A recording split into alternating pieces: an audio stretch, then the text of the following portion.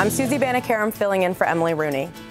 The grief and elation of two New England families have been the center of international attention over the past week, and one of those families is finally celebrating tonight after the safe return of Peter Theo Curtis, a writer held by an affiliate of al-Qaeda in Syria for more than 2 years.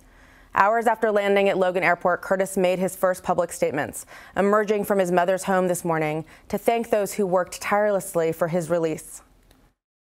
In the days following my release on Sunday, I have learned bit by bit that there have been literally hundreds of people, brave, determined, and big-hearted people all over the world working for my release. They've been working for 2 years on this. I had no idea when I was in prison. I had no idea that so much effort was being expended on my behalf. And now, having found out, I am just overwhelmed with emotion. I'm also overwhelmed by one other thing, and that is that total strangers have been coming up to me and saying, "Hey, we're just glad you're home. Welcome home. Glad you're back. Glad you're safe. Great to see you." So I suddenly remember how good the American people are and what kindness they have in their hearts. And to all those people, I say a huge thank you from my heart, from the bottom of my heart. Curtis's release came just days after another American hostage journalist and New Hampshire native James Foley was beheaded by a different militant group. And some have suggested that timing was not a coincidence. I'm joined now by Jim Walsh. He's an international security expert and research associate in the MIT Security Studies program. Welcome back to Greater Boston, Jim. Good to be with you. Thank you so much. And Jim, I think the thing that really strikes me is that this really isn't a coincidence. What's the relationship between the timing here? One of our contributors, Charlie Sennett, has said that he thinks this is an attempt by them to really distance themselves from the beheading. Yeah, I think it is. You know, we won't know for sure. We don't have the documents. We haven't talked to the Qataris, but the timing would certainly make it look that way. Remember that ISIS, or ISIL, is a al-Qaeda offshoot kicked out of al-Qaeda because of its that it was too violent and savage for al-Qaeda, and has been in competition with this other group, which is a pro-al-Qaeda group, and the two have been fighting on the ground, literally. And so this was an opportunity after the fallout from the beheading of the American journalist for them to separate out, play it differently, and also not, you know, let ISIS take all the hits they're going to take over the next months and years, and stay away from that. So it might have been political maneuvering. It might have been that the Qataris, playing this middle person role, was able to do something, had some leverage with them, and was able to produce a result that others couldn't produce. We don't know for sure, but that's the way it looks. So let's talk about that, the role of the Qataris. They were also involved in negotiating the release of those American teenagers in Iran.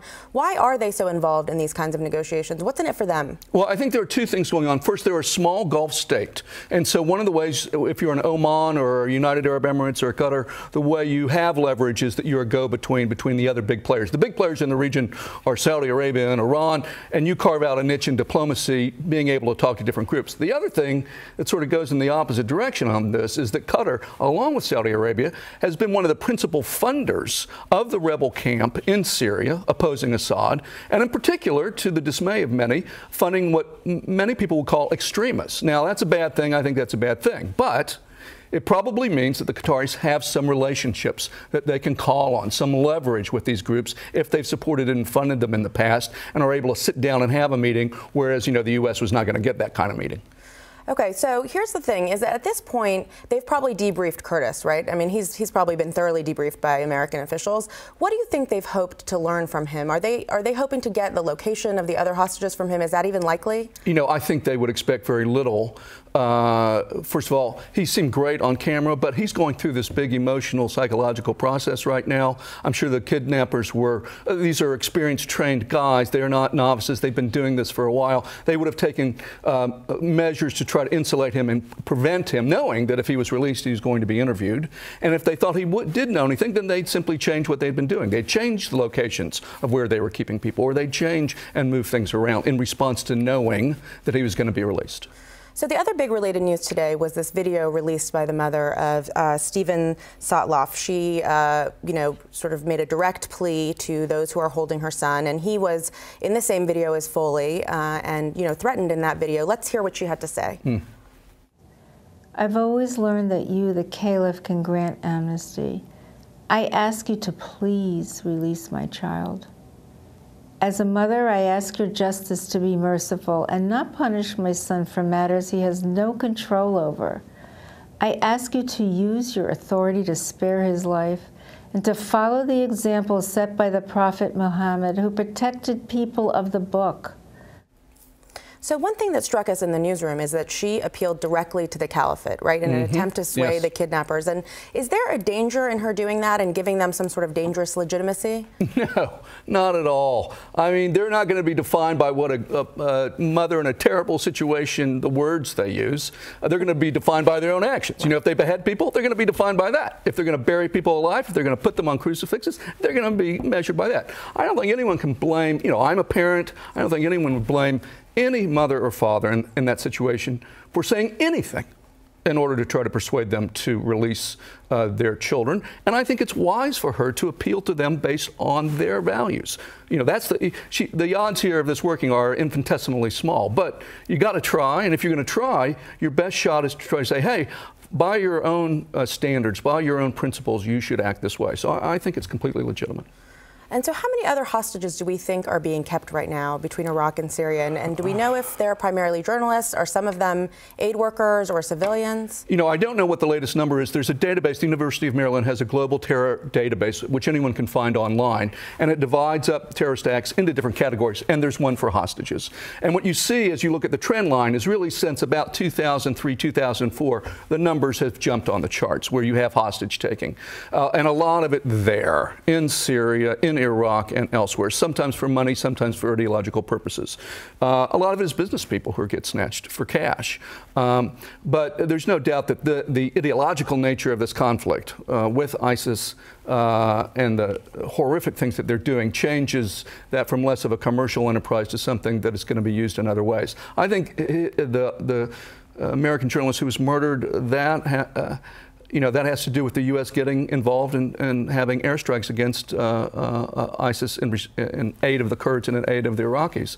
And so I think that's to be expected. It's sad and unfortunate and wrong, but it's not surprising. But you think that's direct retaliation? That's a little different. Yes. So, you know, one other part of the story that really interests us here is this idea that not all of the Americans in Syria are, you know, there as journalists or civilians. It appears to be that some Americans are now traveling over there to fight alongside the militants. And there was this case of Douglas McCain, who was born in Chicago, who went to Syria and died over the weekend. Do we know anything about who these guys are, who these people are? Well, there has been more attention to that. After 9/11, the number of Americans, so-called homegrown terrorists, who might connect with a jihadi website or propaganda and then travel overseas, those numbers seem to have increased. I think there's a tendency, though, to give this more weight than is actually statistically the case. I mean, the overwhelming majority of people who are fighting there are from the region, right? And so there are some people, because they're Americans, they're naturally going to draw more attention from the media, and that's understandable. I don't know how important it is at the end of the day. You know, even if you took all the Americans away, there'd be plenty of jihadis there fighting or drawn to it. As far as the Americans go, I think you also want to draw a distinction between folks who have some organic tie to the region. Maybe they have had family or a language tie or something, or they've been there in their past. Some tie versus the people who just sort of have no tie whatsoever and then decide to become militant, extremists, and violent. And you know, everyone wants to know why. Why would people do this? Why would you go to Syria, of all countries? And then why would you join a terrorist group? And I think, I know people want to have an answer for that, but the big general answers like ideology, they don't work very well because this is a rare event. This is really the tip of the iceberg, or the tip of the phenomenon. It almost never happens. So general causes don't explain it very well. All right. Well, Jim Walsh, thank you so much for joining us. Thank you.